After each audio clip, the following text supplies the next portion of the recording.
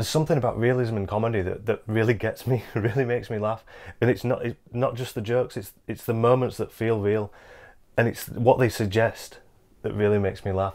And I can pinpoint the exact moment in my life when this started.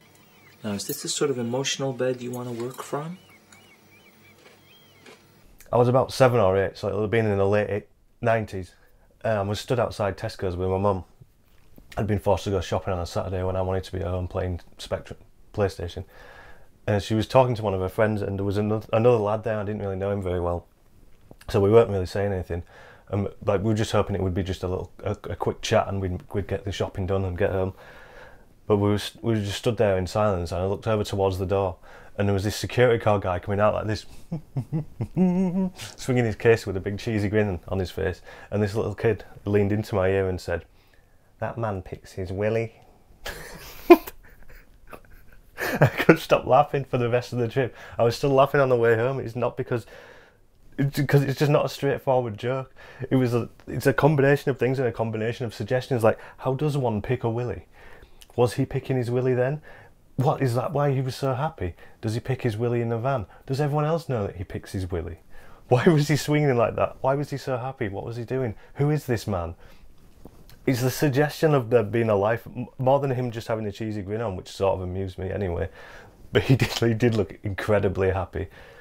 But it's just this suggestion that there's a life going on outside of that, and that's what really makes me laugh. Like, I like a lot of different comedies, but that stuff really makes me laugh. It's moments like in The Office when Gareth is taking over Brent's job, and he gets locked in the office, and he says something like,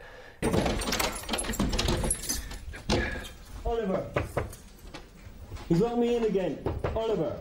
It's just like, it's funny enough that he gets locked in, but the fact that this is a recurring thing makes it that much more funny. And this moment in Human Remains. Which is she all... Are you picking at that, love? Don't pick at it.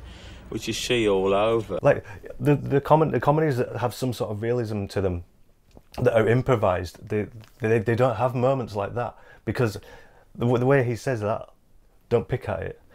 If they were improvising that, like comedians that are sort of trained in improvisation, they would take that moment and then riff on it and take it further and further.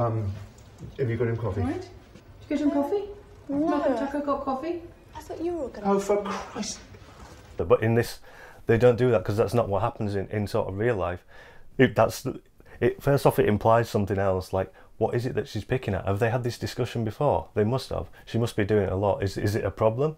Who knows? There's a lot more there. It's suggesting stuff, but it's also like they're both already on their trajectories. They're not going to be taken off just by a little thing like that, because it's just something normal to them. They'll probably address it later. But again, he's suggesting more, which that's what makes me laugh. As soon as the camera's off, are they going to have an argument about this picking thing? Who knows? I mean, with the Tropicals, when we had them in there, I mean, day and night you worry about them. I mean, with him, he just gets on with it, you know. Stephen killed him. No, he didn't. Right, through to the... Anyway, though, that's just my intro to... This is what I'm going to be talking about in these series of videos. The specifics about realistic comedy. But specifically today, I want to talk about Human Remains.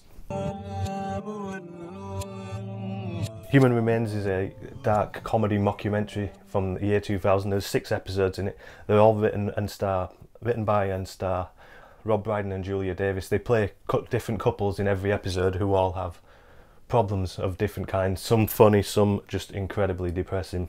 What you thinking about, love? Taking my own life. And I think that the thing that works about it being depressing is that it feels so real. Like the sort of... Something that wasn't going for realism, I don't think could get away with going that dark. Because the last one is just cripplingly depressing. If you've seen films like Happiness, you'll kind of know the area we're in here, that what you're getting is a window into a life that's very sad and very complicated, and there's a lot there, and there's a lot suggested that's going on outside of it. Things that come up and never fully addressed, like in the last episode. They keep talking about the twins that are... I don't think they ever fully address it, but it's the twins with like some kids that they lost at some point. I don't know how young they were or anything, but they just suggest that that's the sadness all the way through it. That's why it works, because they couldn't just come out and make a joke about that, because it'd be just like, why are you doing that? But the fact that the characters feel real and lived in, and you're getting a view into their strange little life. It doesn't justify it as such, but it makes it, instead of it just being a comedy, you get more of an emotional attachment to it, so it works better that way. Open my heart, and you know, you can look inside and just take whatever you want. And the humour in it's in the subtlety, the little lines here and there. Like every scene doesn't end on a punchline, which is the way that sort of mock docs have gone recently. It definitely does at times, though, from what I remember, but most of the bits that made me laugh the most are just little throwaway comments and little bits of character.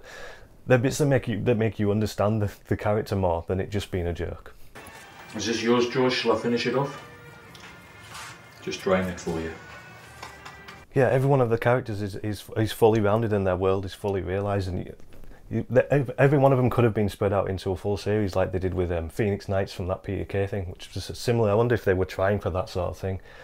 But yeah, it didn't happen with any of these characters. But obviously Brydon went on and did Marion and Jeff, which I love as well. I think actually I like Human Remains more just because of how dark it is. But Marion and Jeff is a much lighter show. So if you want to feel good, watch Marion and Jeff. If you want to feel a bit more, then try Human Remains.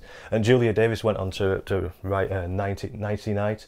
I've never seen it, so I don't know. I can't comment on the quality of that. But if anyone's seen it, tell us in the comments below. I might check it out later on. So yeah, if you like dark, subtle humour full of British eccentricities, unique characters, unique worlds, then you can do far worse than Human Remains. I highly recommend it. Also Marion and Jeff.